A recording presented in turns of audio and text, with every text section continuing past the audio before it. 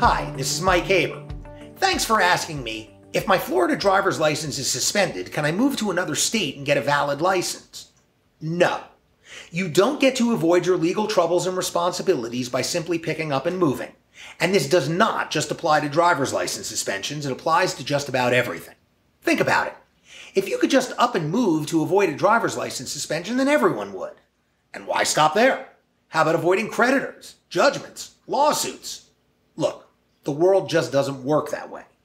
But when it comes to driver's licenses, most of the 50 states, Florida being one of them, participate in the NDR, or the National Driver Register.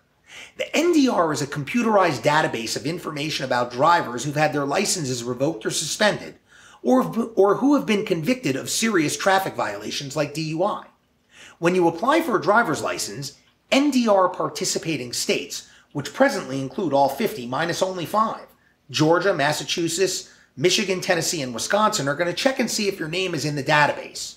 If you've been reported, your license should be denied until you get straight with the reporting state.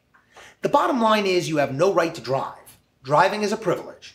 And if your privilege has been revoked by any other state, then Florida is definitely going to honor that state's revocation. Thank you for your question. I appreciate your having asked it, and I invite you to ask me more. Please remember at HaberPA, it's all about reasonable doubt. And if you like this video, please subscribe. We'll be putting out more soon.